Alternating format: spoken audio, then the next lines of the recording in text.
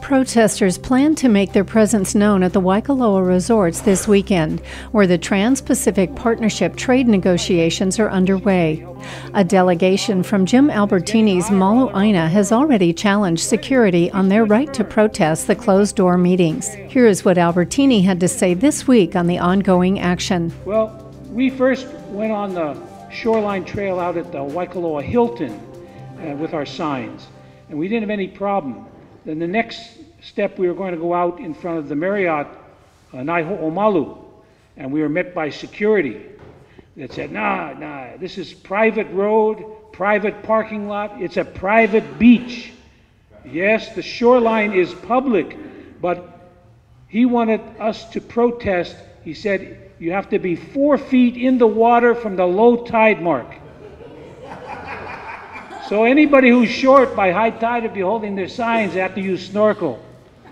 So we stood firm and said, no. As I understand the definition of the shoreline, it's the high wash of the high seasonal surf. That's the definition.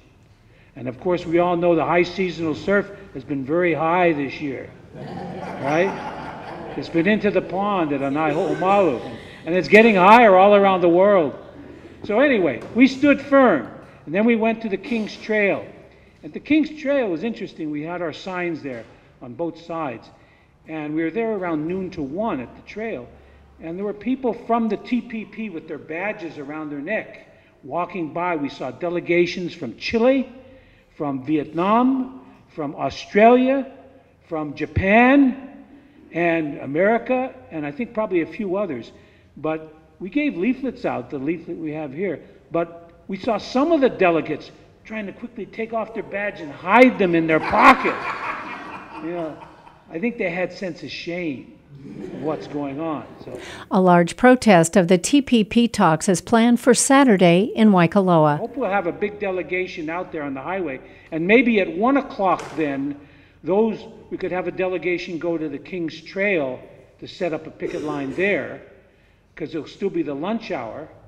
And I think there'll be delegates going on. And Terry said she wants to go talk to the Vietnamese delegation in Vietnamese and other people, you know. So, and then also, I think the shoreline, affirm the shoreline.